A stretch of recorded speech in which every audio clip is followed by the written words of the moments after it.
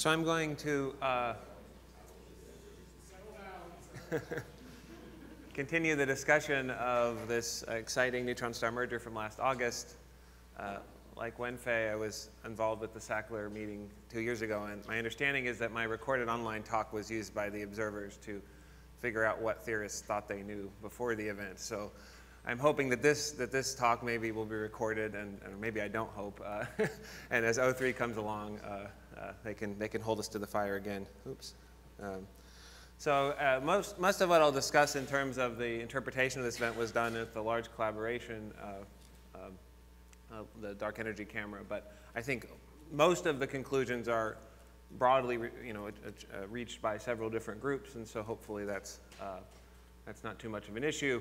I think the exciting thing about these neutron star mergers is that they provide us a variety of probes. Where do the heaviest elements in the universe come from? What are the properties of dense nuclear matter if you slam two neutron stars together? And what are the fates of these mergers? Well, I think one question that's come up is, did this thing form a black hole? If so, when? And hopefully by seeing what comes out in terms of the radioactive powered emission, we can start to probe some of these questions. So I think just to remind you, we don't, as Stefan mentioned, at least prior to this event, we didn't have any confirmed astrophysical sites where we knew that the heaviest elements, or our process elements, half of the elements heavier than iron in the universe are being created. We know that there are to be sites where you have a very high density of neutrons to get a very rapid capture of neutrons, but we didn't know where that site was. Another open question that we have are related to the properties of neutron stars, which is particularly the equation of state at supernuclear densities. And these imprint themselves on the properties of neutron stars that we might want to know better. So for instance, what is the maximum mass of a non-rotating neutron star? We know of a few that are well measured around 2 solar masses, but above that we don't have many observational constraints, but that's controlled by the pressure of nuclear density matter, 5 times roughly saturation density. And likewise, as we've already heard, one of the open questions is, what are the radii of neutron stars, which is also controlled by the equation of state at somewhat lower densities. But current observations, even when we account for modeling the tidal interactions of this neutron star merger, still allow kind of 9 to 14 kilometer neutron star radii. So the outcome of a neutron star merger is a sensitive function, in my opinion, of 2 things. One is the total ingoing mass of the binary, which is something we hope LIGO can measure. And the other is this unknown thing, the maximum mass of a non-rotating neutron star. So if the total mass of the binary is very high or the maximum mass is relatively low, then when the 2 objects coalesce, you essentially get an immediate or a prompt collapse to a black hole. And this doesn't involve the ejection of much material, formation of a small accretion disk, so it's a relatively electromagnetically quiet event, probably not entirely quiet. But more likely what you go through is a temporarily stable hypermassive neutron star phase where you create this differentially rotating neutron star, which is temporarily supported by the fact that it's rotating at breakup differentially.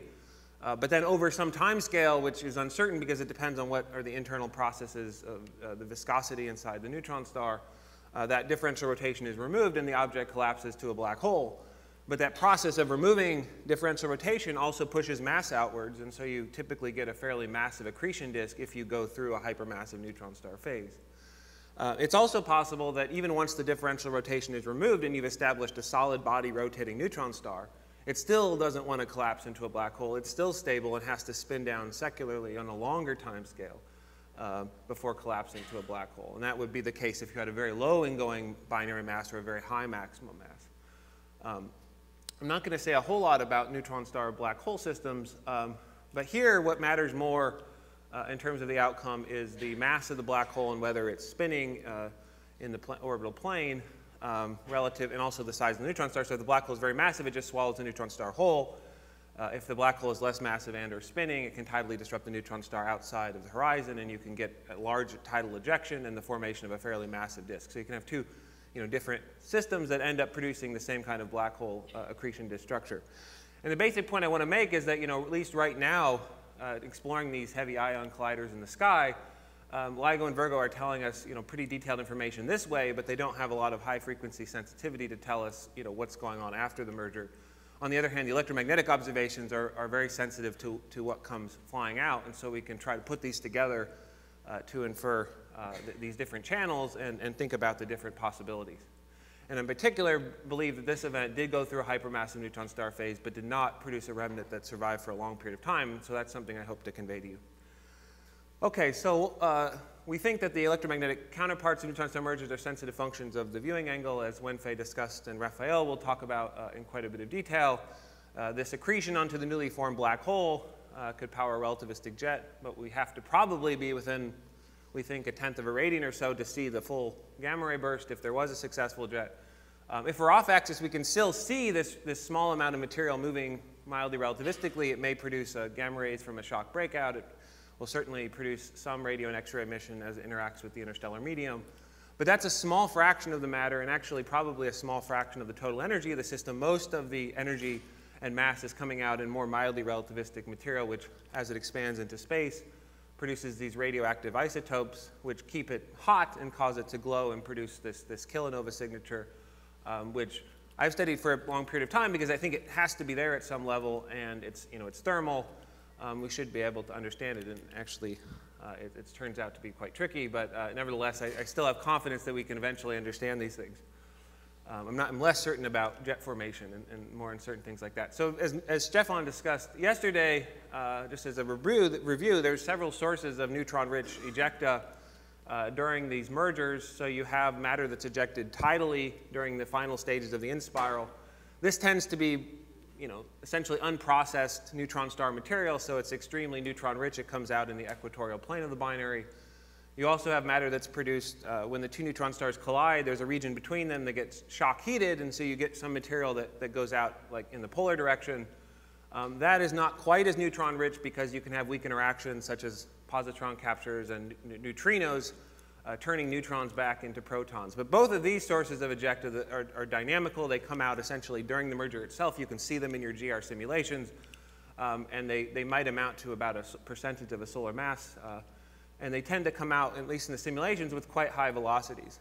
But what I think is an equally important, if not more important, source of ejecta comes out later, after you form this torus around the newly formed central compact object. The black hole is kind of a fussy eater, so not all of the material ends up being consumed. A lot of it is driven out in a wind.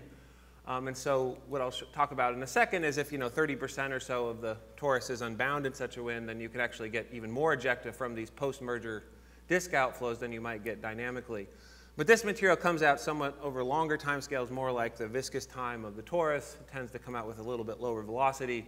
And its composition is very sensitive to the lifetime of the central remnant. If it immediately forms in a black hole, this outflow tends to be quite neutron-rich. If the neutron star survives for a second or so, then this outflow will not be nearly as neutron-rich. So what you do is you run a simulation. You figure out which of your particles are being consumed by the black hole and which are being ejected in these types of winds. You follow the thermodynamic trajectories as they expand and decompress into space. And then you get the R process. So essentially what happens is you have a lot of neutrons relative to protons. All of your protons and some of your neutrons very quickly form these heavy seed nuclei. Stan studied this quite a bit.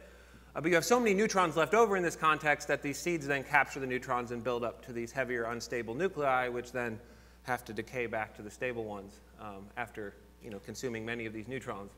So this is, Stefan showed this. This is just an R process network. This is proton number and neutron number. As you decompress, you form these heavy seeds here. And then they capture neutrons, which moves you over here. Beta decay, capture neutrons. And then, this is all happening as a single fluid element is decompressing into space. After about a second or so, you run out of neutrons, and then everything slowly decays back to the stable valley over the course of hours and weeks and years. So if you have enough neutrons, you end up creating the full distribution of nuclei. Now, if you want to explain in detail, the second or the third R process abundance peaks, that depends sensitively on a lot of the nuclear properties off of the stable valley here, many of which haven't yet been experimentally measured. But you can get a rough agreement. You can, but the details are going to have to wait until we have better nuclear data here. For instance, if you want to detail compared to the sun or the abundances on some metal poor star that might be polluted by a few of these events. But the important point for the kilonova is that this material stays hot because it's radioactive. If you just had cold material expanding into space, by the time it became transparent to where photons could escape, it would have no thermal energy left. But the radioactivity keeps it hot and keeps it glowing. So this is the radioactive power versus time, or equivalently versus radius for some expanding fluid element. So if you just had a single decaying isotope like nickel-56, you'd have a constant radioactive heating followed by an exponential decay. But here you have hundreds of isotopes, so the one with a second decays to one with an hour, decays to one with a day. And when you add together all of these different radioactive isotopes, you end up getting a more power law type distribution in terms of your heating. Now, of course, radioactive decay alone doesn't heat the ejecta. You have to produce these charged particles which thermalize their energy primarily through Coulomb scattering off of the plasma. Neutrinos just escape, photons escape very quickly, but the alpha and beta decay and fission fragments can thermalize for quite a bit of time. I mean, what's crucial is what the heating rate is on timescales of roughly a day or a little after the merger, because that's finally when this cloud is becoming transparent to where this thermal energy can escape. So it doesn't matter that you release a lot of energy here. What matters is what energy you're releasing here. And I just want to point out that, although this idea was around in '98, the original models produced much higher predictions for the luminosity. And so, if this were true, these things would be as bright as, the most luminous supernova we've ever seen. So what was crucial here in doing this calculation is you're able to figure out how much luminosity to attribute to a given gram of ejected material. So the first calculations we did of these in 2010, assuming iron opacities, but including the correct radioactive heating, predicted that these things would be about 1,000 times brighter than a classical nova, peaking about a day or so, so we called them kilonova. And everyone knows there was a very exciting follow-up observations following the neutron star merger. It happened over the Indian Ocean, so most of the telescopes that were following this up were in Chile, so everyone had to wait for the Earth to rotate. And then there was sort of this mad scramble with several groups, collaboration discovering it first, and several groups within a few hours detecting this event. And then, as we've heard, based on having the distance, knowing the host galaxy distance, we're able to break the distance inclination degeneracy. And so we're able to infer that we're viewing this event between maybe 10 and 40 degrees off of the axis. So not directly face on, but probably more face on than edge on. Okay. And so if you just took the bolometric luminosity of this decaying kilonova over the first few weeks, it actually matches quite well these original models. And in fact, you can already kind of see this, t to the minus 1/3 if you squint your eyes, 1.3 decay you might get from the radioactive heating. And I think it's instructive that these original models actually fit the data so well, at least at early times, because that's telling us that actually the early emission has a fairly low opacity, because our original models assumed iron opacity. I'll come to that in a second. Now you see some things that are clearly wrong. So there's this bump in the original models, and that's due to an ionization state of iron, which we know the ejecta is not really iron, so it shouldn't be there, and it's not there, in fact, in the data. And then also, as you look at the color evolution, this thing started off, as everyone knows, very blue within the first few days, and then the spectral peak moved into the infrared, which was much stronger spectral evolution than you would get if the composition was just iron. The type 1a supernova don't become that red so quickly. So if you look at the spectral evolution of this thing, this is going from the UV all the way up to the near infrared. In early times, the first day or so, it was basically looked like a featureless black body, quite blue in colors. Essentially, you're seeing the outer layers, which are expanding so fast that any spectral lines would be Doppler broadened away. As time goes on, you're, of course, seeing deeper into the ejecta, and you start to get this very strong movement into the infrared, and you start to see these possibly broad absorption features, which at least in the modeling of the kilonova, you may be able to attribute to lanthanide elements such as neodymium, but this identification is very insecure because we don't actually know where most of these lanthanide transitions actually should occur. But nevertheless, you can start to see some unknown features in the spectra here. So the basic point is that the kilonova colors code something about the composition of the material. If you see something that's blue and fast evolving, it doesn't have a huge UV optical opacity. It probably has an iron or a light R-process nuclei composition. However, if you have these lanthanides, as we've heard, they have a very complex atomic structure, so many lines in the optical and UV, no radiation gets out. So the light comes out in the infrared, and you have to further wait a bit further for the ejector to expand to allow that radiation to escape. So you get this peak time scale more of a week, sorry. And so the point is that this encodes something about how neutron rich the ejecta was. If you had a small amount of neutrons, you would or a large number of neutrons, you would create all of the R process, including the lanthanides, and you would expect the emission to be like this, and this is what many people thought would be all we'd see. However, if you have a component of the ejecta which is not as neutron rich, you won't have enough neutrons to capture your way up to the lanthanides, which start at about mass number 140, and then you will have the low opacity and predict this emission. And this idea was actually in place that you could see both for a single event. So for instance, if the two neutron stars collide and that produces a lot of shock-heated material, which is deneutronized by neutrinos, you could get a fairly neutron-poor polar outflow, which could produce something blue early times, but then at later times, if you look deeper, you see the tidal tail, or more likely the outflows from the remnant accretion disk, then you would see this red emission following that. And you could see both blue and red in a single event. And so based on this kind of theoretical prior, we started to model. Several groups did this. This is including all of their data, but there are many groups that modeled this in terms of these two component models, a blue and a red kilonova, one with low opacity, one with higher opacity. And what they find is that the model you can't reproduce the data with either alone, but if you combine them, you can get a pretty good fit. So you find is that the blue component is a few hundredths of a solar mass expanding at about 0.2 or 0.3 C, and then the higher lanthanide-rich component is a few times that, expanding at about 1/10 the speed of light. So the basic picture, which is that we have some kind of lanthanide-free or lanthanide-poor cloud coming out in the polar region, and then this is followed by a more spherical or possibly equatorially focused lanthanide-bearing component that then dominates after the first few days and persists into the infrared. And so I just want to point out that I think we found, I think it's very clear, just, this convinced me, that, we're seeing a kilonova, we're seeing the R process decay. So I think we have found a site for the R process, and you know roughly how much R process would need to be produced in the galaxy over the evolution prior to the sun's formation to explain their abundances. And we now have from LIGO an actual rate per galaxy, say. So you can figure out that every merger would need to produce between a few thousandths and a few hundredths of a solar mass if we want to explain the solar system R process. And this single event produced several hundredths of a solar mass. And so, even if the LIGO rate ends up being on the low end, in principle, a large fraction of the R process could come from neutron star mergers. And of course, this was something that Jim originally proposed in 1974.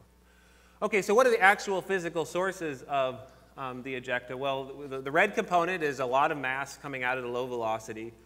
I think it's too much material to originate from a tidal tail. It's also too slow compared to what the simulations find. But I think it naturally is produced in outflows from the remnant accretion disk. This is GRMHD simulations with Daniel Siegel. We just start off with a torus similar to those that are produced during the merger. We follow its evolution, figure out how much is consumed by the black hole, how much is blown out. We follow its nuclear composition, et cetera. What we find is about 30 or 40% of the torus is unbound in this wind. So if you start off with 1/10 of a solar mass torus, which is pretty typical if you go through a hypermassive neutron star phase, then you have the right quantity. And you also have the right velocity if you include the additional PDV work you expect based on the enthalpy of the material.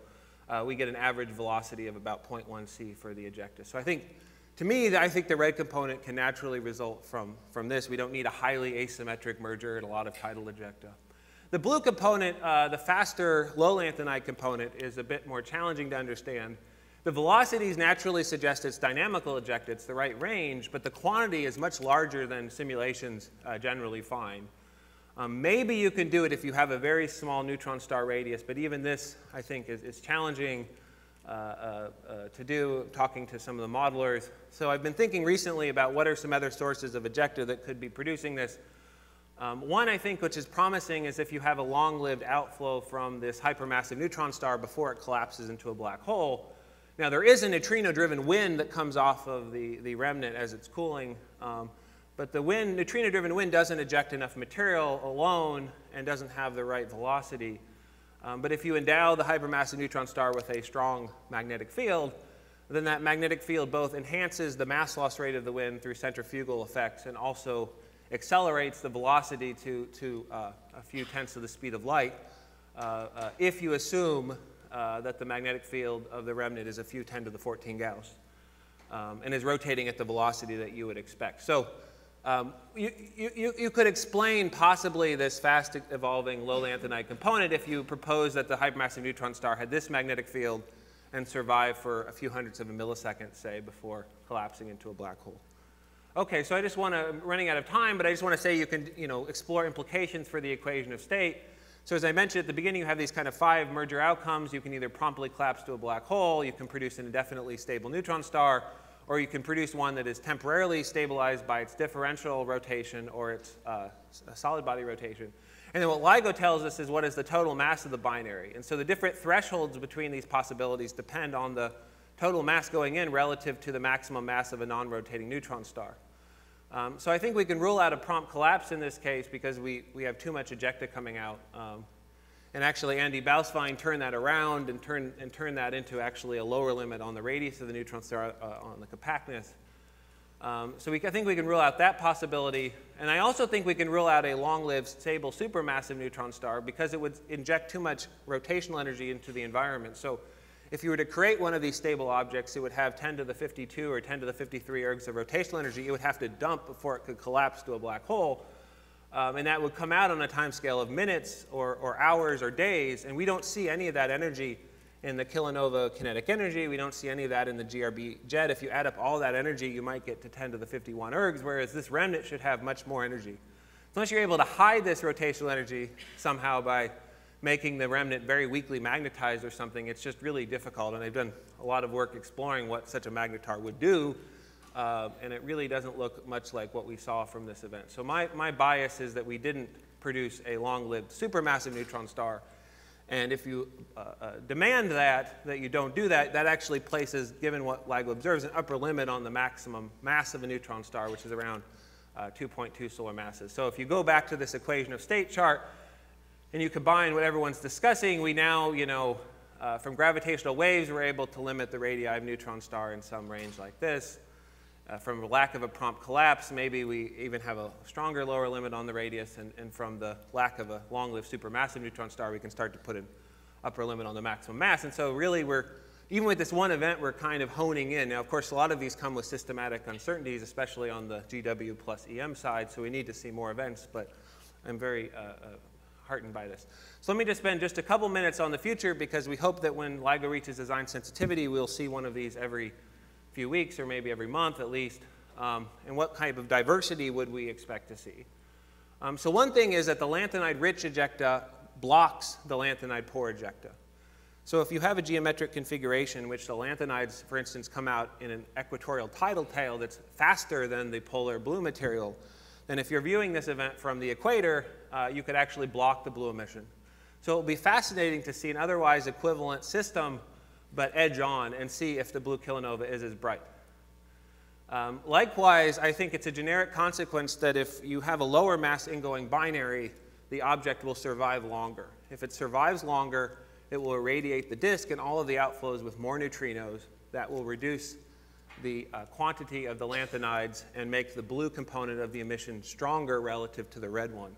So this is a correlation I would like to look at is the properties of the relative strength of these two components, say for the same viewing angle for different ingoing binary masses. And likewise, I would really like to see one of these long-lived things that doesn't collapse to a black hole and produces something qualitatively different than what we saw with this event. Maybe a very low ingoing binary mass will produce a magnetar, and maybe it will or will not produce a GRB, but it should produce a much brighter afterglow if it's really dumping 10 to the 52 ergs of rotational energy into the environment.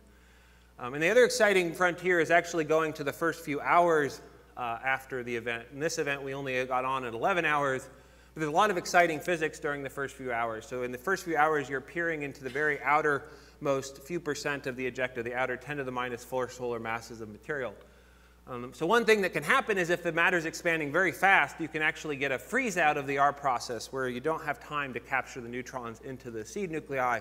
So you end up with a bunch of free neutrons on the outer layers. And as those decay into protons, they actually dump a lot of heat in. And that can actually substantially brighten the emission as compared to what you would get if you didn't have these neutrons during the first few hours.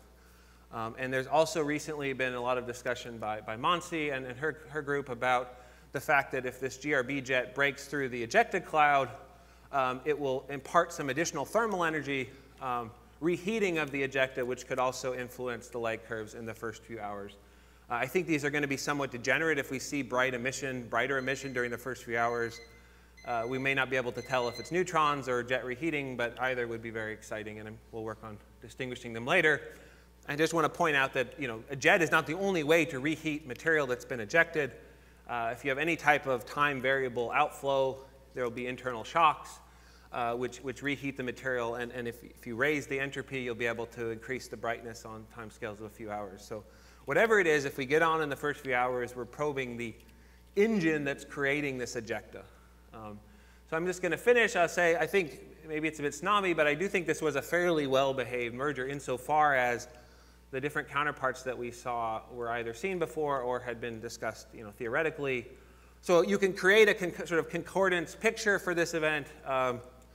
So the two neutron stars coalesced, and either from their collision or from the long-lived hypermassive neutron star, there was a polar component of low lanthanide material that came out, which powered the blue kilonova we saw over the first few days.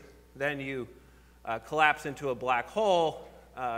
That black hole may produce a jet, which comes out, makes the weak gamma ray burst somehow, maybe through a shock breakout, maybe through an actual successful jet, and then also powered the non-thermal X-rays and radio. But then the outflows from that accretion disk, which are quite massive, come out at a lower velocity and power the sustained infrared emission. So obviously, we have this concordance picture, and it will be tested by future events that have slightly different properties, hopefully, than the one we've seen. And I do have a number of open questions, but I'll just leave them up there for the question session. Thanks.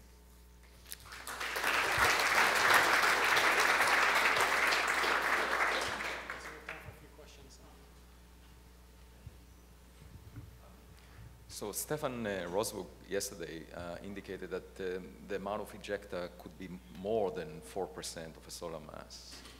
Yeah. And if we assign a quarter of the speed of light to that, the kinetic energy carried by this material could be a substantial fraction of the total binding energy when the two neutron stars touch each other. Because the escape speed, the gravitational potential gives you roughly a tenth of the speed of light on the surface. So my question to you is, can you envision a physical process that will carry a substantial fraction of the binding energy with 4% of the material and eject it? You mentioned that it's difficult, but can you envision? Well, I should say that I think the large quantity, the 6%, 5%. The velocities that we infer for that are actually more like 0.1 c. So it's not enormous. The total kinetic energy is 10 to the 51 ergs. But the process I would envision is, like I said, you have an accretion disk, you have a wind from the accretion disk, it's tapping into a large fraction of that gravitational potential energy.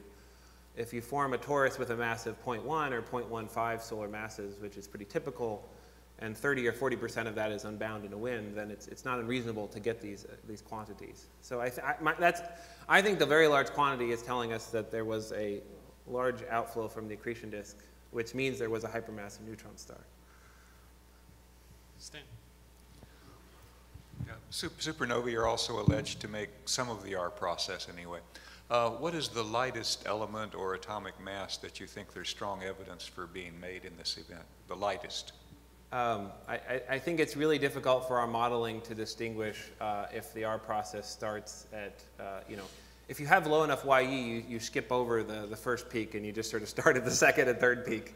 And it's really difficult, I think, to distinguish the opacity between iron group nuclei and the light R process nuclei. So I would say we don't have any strong evidence for the light being produced in this event. The first peak is definitely still up for grabs and still may happen in supernova. And there are other issues with mergers we can talk offline. It's not a panacea for. Hi, Brian. You mentioned few hours for the first few hours are important. Can you be more precise and tell us how soon you would like to observe the remnant? So how soon after merger? How soon? Okay, well, yeah. I think there's different things we can look for. The one people usually talk about is the oscillations of hypermassive neutron star remnant. So that's going to tell us whether there was a hypermassive neutron star or prompt collapse. So that would be like timescales of tens of milliseconds or 100 milliseconds or something. But I don't know that observation alone, I don't know will tell us the ultimate fate, because we'll see the hypermassive neutron star oscillating, and when those oscillations damp, either it collapses into a hole or it's still stable at that point. So I think we'll be able to rule out a prompt collapse by seeing the oscillations. Now, if we then see, say, a periodic source, from the spinning down, highly magnetized neutron star, that would tell us, okay, now we have a supermassive. But I think that's very challenging. So let me just clarify that. I really meant from electromagnetic point of view. I don't think we will be able to see the oscillations of neutron star, hypermassive neutron star at those distances. So purely from EM point of view, gamma rays, kilonova.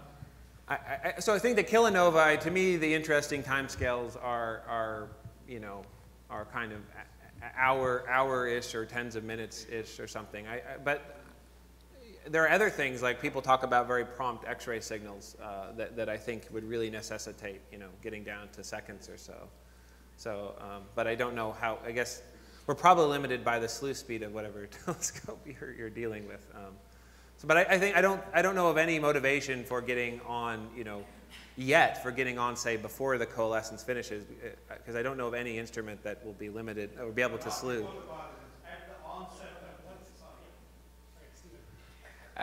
Brian, so given the difficulty of identifying any individual element or elements, or process elements in the spectra, I guess the strongest evidence for our process is the T to the minus 1.3 decay. Right. Now, you did that back in 2010 and predicted T to the minus 1.3. Given the Lippener and Roberts calculations of trajectories, what's the uncertainty in that, or is there an update to what we might expect from the power law decline? The T to the minus 1.3 is pretty robust if you're, as Stefan discussed, if your electron fraction is less than about 0.3 or so. Because even though we don't know the nuclear properties very well in an aggregate sense, it kind of the statistics washes out. So it might be 1.2 or 1.4 or something, but it's pretty narrow. But as Stefan said, if you go to higher electron fraction, if we said that the YE was 0.4 or 0.5 in this event, then we would expect individual isotopes to start to dominate. Instead of seeing this T to the minus 1.3, we would see one with a half-life going into another half-life. There would be a lot of plateaus and weird things probably in the emission. So it's pretty robust if we have actual R process material.